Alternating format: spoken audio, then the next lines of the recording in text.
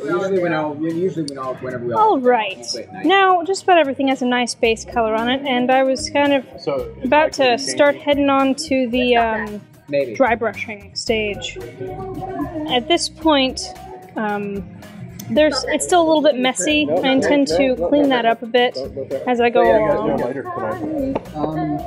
So let's get started. Dry brushing is something delicate that a lot of people know how to do but don't know how to do right. So here, I'm going to take some ice blue, which is a nice lighter blue, and dry brush some onto this enchanted blue. They're all working on that, except me. So guess what? You want to get not a whole lot of paint on that brush. Monday through Thursday. Make sure you get plenty of it off. You don't want to have see how there's not a whole lot on the paper towel here. The trick is to not overdo it.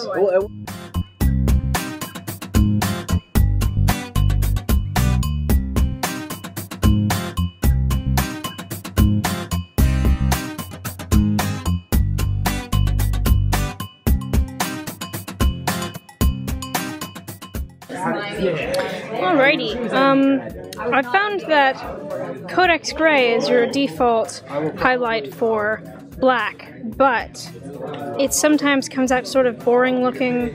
If you want a more realistic, neat looking black, you can mix in a little bit of a different color.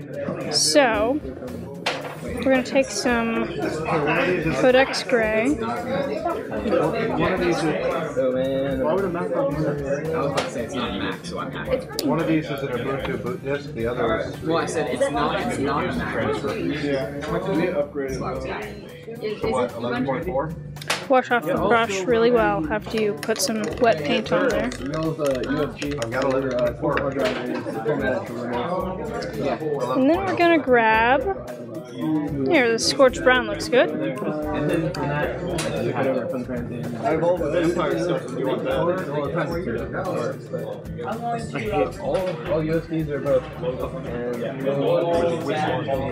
I'm sorry. We're going to mix them together. It was a great game with bad players. What's that? Vampire the Masquerade. No, we had the worst storyteller. I mean, if you didn't do everything he wanted... Needs more gray. And like, I was a Tremere, I would be a bad player. I like that. I was a Tremere, and my gift or whatever was fire, so I could spell create fire. Let's grab more gray. I was like, okay, that's kind of OP. I will take a raw check whenever I create fire. And so he was like, okay, that's fine, you can take that. Now you've got this nice sort of brownish gray. I would call it French gray, actually, since it's got a little bit of yellow, or warm gray, either way. That 3 months. It's got a little more color on it. Dedicated to study. Dry it off really well on a napkin or something, while you still got a little paint on there. And then dry brush it onto your black.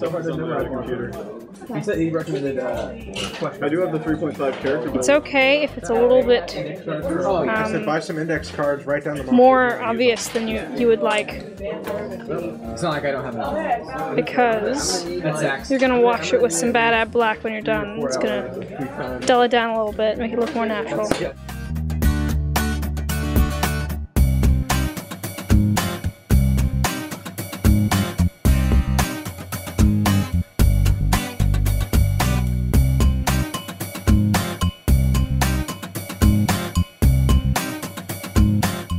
Maybe playing on Chaos side. Hello, this is Indy. I'm back again. We're going to continue on with this Space Marine Librarian guy, Ravenguard. Totally a bro. I've got some, if you can see, I put a little bit of the mixture of gray and brown that we used for the black on some of the white parts as well.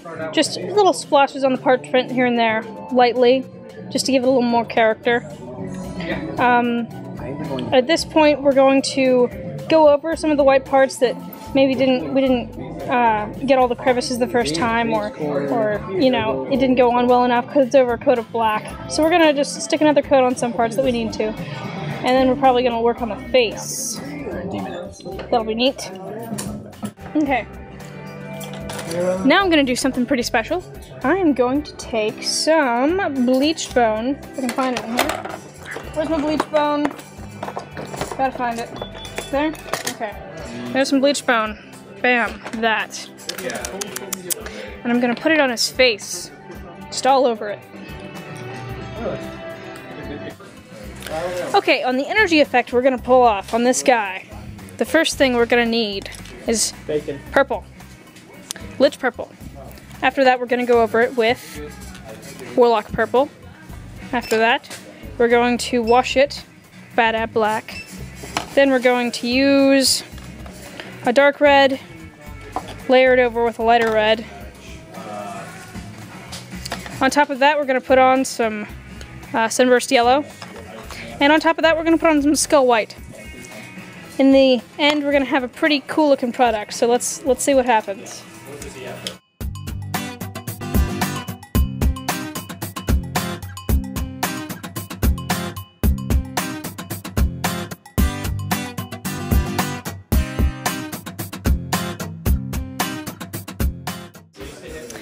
Bam! Now that this purple has dried, we're gonna dry brush on this this Warlock purple. It's gonna be delicious. It's gonna be so delicious.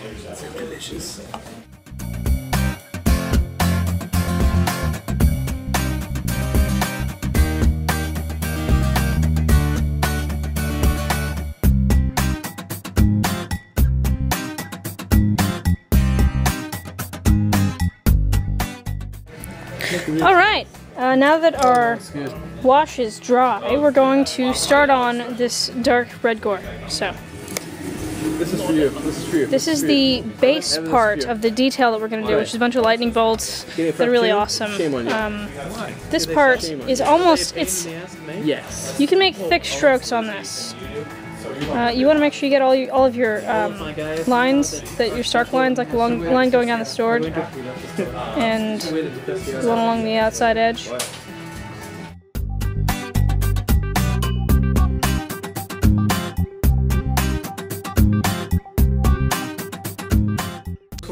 We're going to take a finer brush and continue on with blood red. This is something that you want to do a very thin detail on. Not the ultimate thin, but you know, working our way down.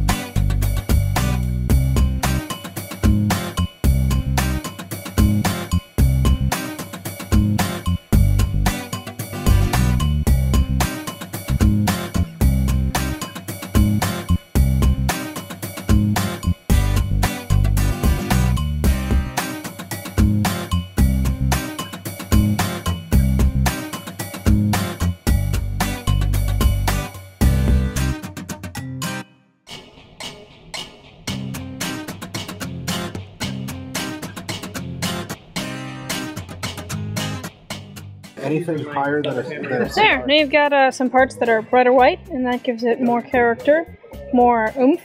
Parts that look hotter than others. If you look carefully, There's a lot of variation in color, some warmth, some darkness, and that's what gives it really, really cool Like you're not going to get effect a challenge ready stuff. So, enjoy that. Over a challenge.